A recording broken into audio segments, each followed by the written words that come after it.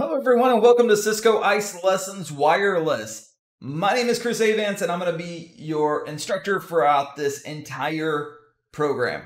Let's see what we're going to learn. So this course was developed obviously around Cisco ISE, but the cool thing is, as I was starting to develop, I was actually halfway through development of this course. I was halfway through. Then my buddy at Cisco says, hey, we're about to release ISE version 3. And I said, well, tell me it's not going to be that big of a change graphically to where we could just use what I've got. And he's like, no, it's a pretty big change graphically. So after a few weeks of rewriting, we now have this course that is all based on the new ISE 3.0 that was just released a week or 2 weeks ago max at Cisco. So probably, hopefully first to market with it, but who cares? It's a great course, and the best to market is what I'm really after. Now, we're going to focus, obviously, on all that is wireless and ISE in this course. You know, if you would have taken a video series like this from me, let's say, I don't know, 8 years ago, 9 years ago, you would have had to take 4 or 5 different courses, because all that ISE does today under one umbrella was, you know, actually 4 or 5 different servers that you had to deploy. For example, you had Secure ACS server for Radius.1x. That also did TACX too.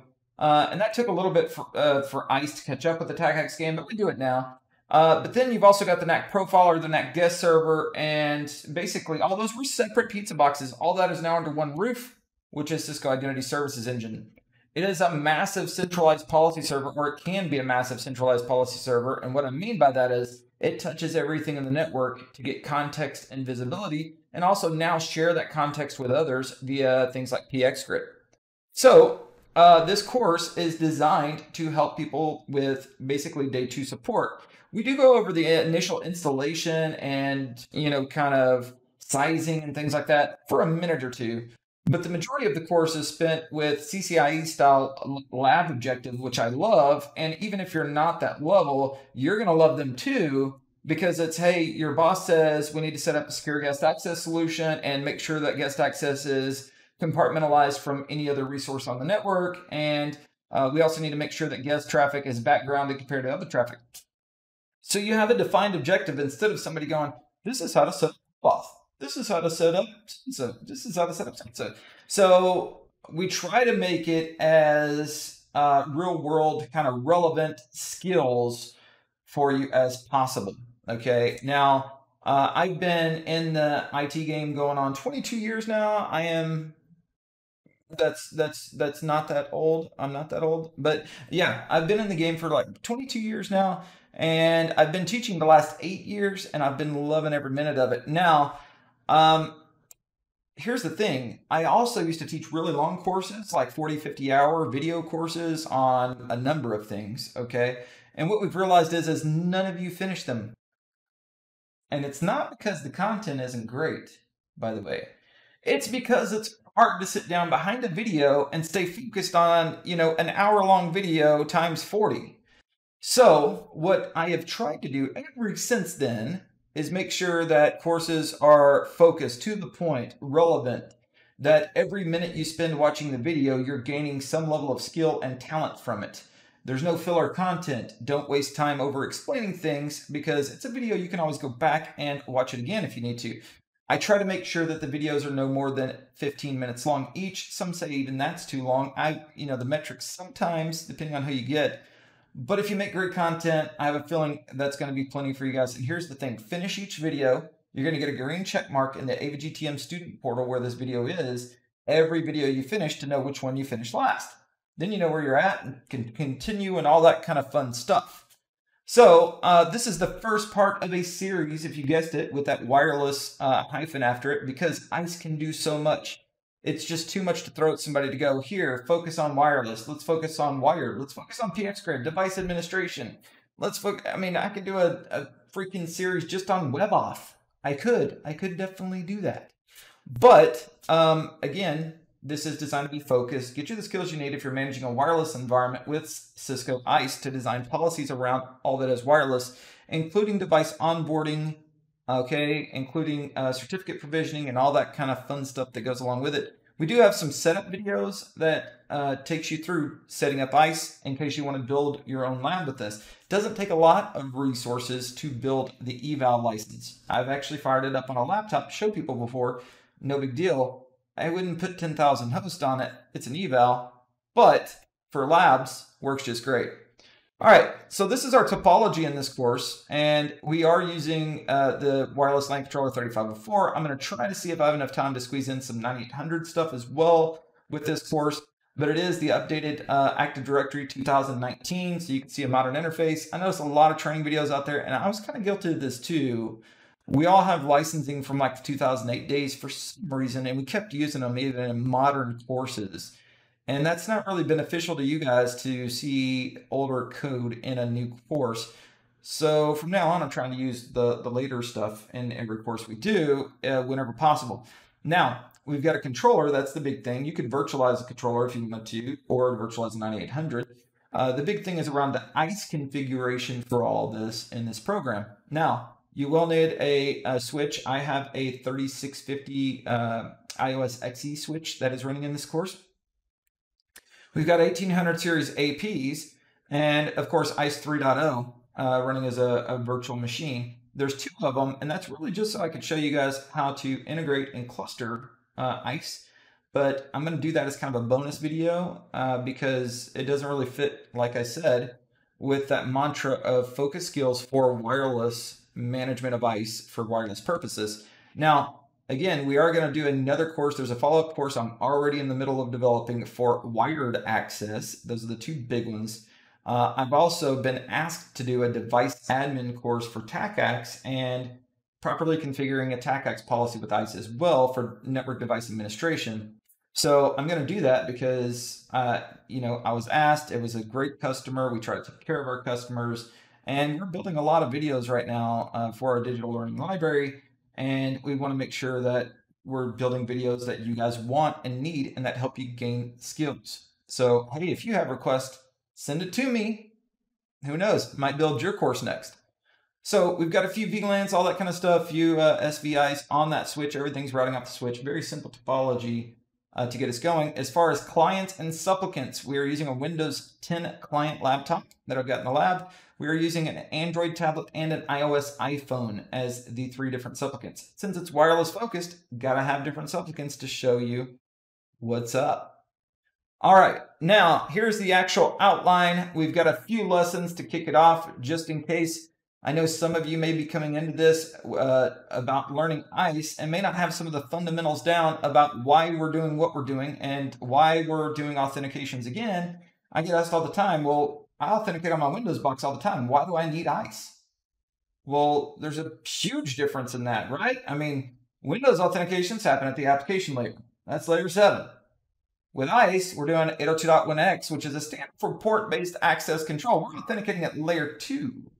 So you can't just plug into a switch port and get an IP address anymore without us proving your identity or your device's identity first.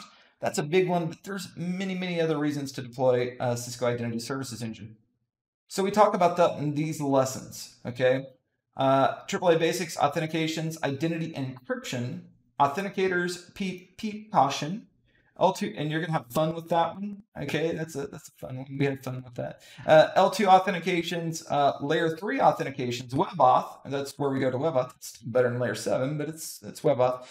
Creating ISE policies, of course, and what the building blocks are, and all that kind of fun stuff, and device profiling. And then we're gonna get into these discovery labs, like I said, that are kind of boss-driven tasks and real-world scenarios that you may be asked to do as somebody managing an ISE environment for wireless devices and wireless authenticators and all that goes along with that.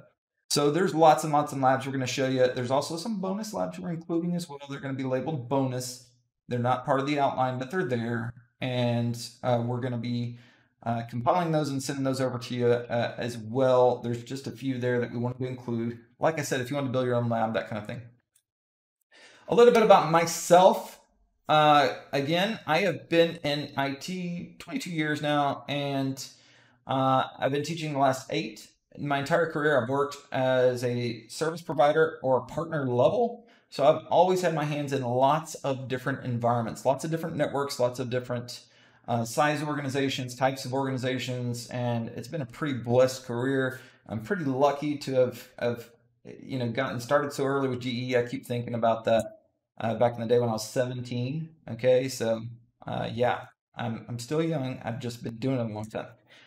So if you want to find out more about me, I don't blog as much as I used to, but chrisavants.com. I'm trying whenever I get free time, but I'm writing lots of courses right now, so I don't always get the most time, but I try to release stuff at the blog.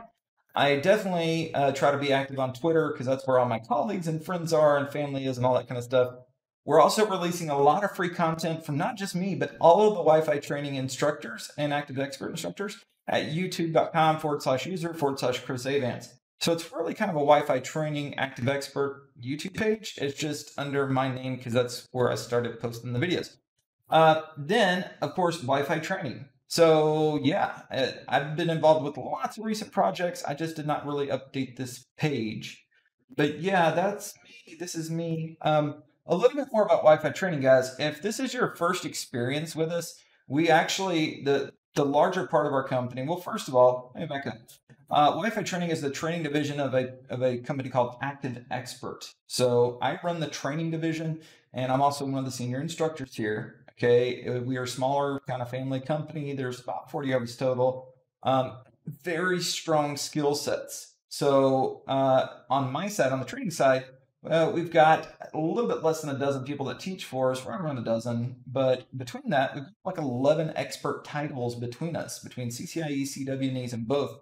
Very specialized in wireless security, cybersecurity, ethical hacking, and network automation, enterprise networking, and network automation. That's our wheelhouse. That's what we do best. That's what we stay focused on. You're not going to see us teaching like advanced data center stuff. At least with this authorized Cisco program, you're not going to see us teaching advanced, service provider stuff, at least with the authorized Cisco program. But we are the authorized Cisco learning partner, and should you guys get learning credits or want to take the authorized course that includes the kind of umbrella for Cisco, then we are the people to see for that too. We're authorized under our parent company, Active Expert, and we actually own our own ISE labs. So whenever you take that course, you'll be running on our labs here. Cool thing about that is whatever version of code was running in the workbooks, we have the latest and greatest here. So that's a cool thing. Now, we also deliver a lot of vendor agnostic wireless courses with like CWNP, and we do EC Council courses from time to time as well. And bottom line is we stay focused on what we do best. Active Expert is a very specialized services company. My colleague George Stefanik runs our services group, and like I said, wireless security consulting, ISE consulting, DNA Center, any type of wireless architectures. We make stuff work, we guarantee it, and we do a lot of partnering with guys who bring us in. We get it right, they take it over from there, and or just all kinds of stuff. So love what we do. We're very blessed. Now, you're obviously about to start a really cool ISE Lessons wireless course with me. And one of our goals has been to grow that digital learning library as well. We also developed the wireless workbooks for the various topics around the CWNP program. That is a lab-focused workbook, by the way. You buy the workbook, you can get lab time. We were the first to deliver a hands-on wireless lab experience that you can go purchase and get access 24/7. You just book your time in advance, and you get access to all the latest tools and hands-on skills for any of the wireless tracks. So for associate, security at the professional level, analysis at the professional level, design at the professional level, that's coming out next week. This is a little bit about us, and we are so happy that you're here for ISE Lessons. So now that all that is done, let's get with the course and the skills, and let's have a lot of fun together. If you need anything, ping me. You got all my contact info now. You're ready to get started, and let's do it, guys. See you in there.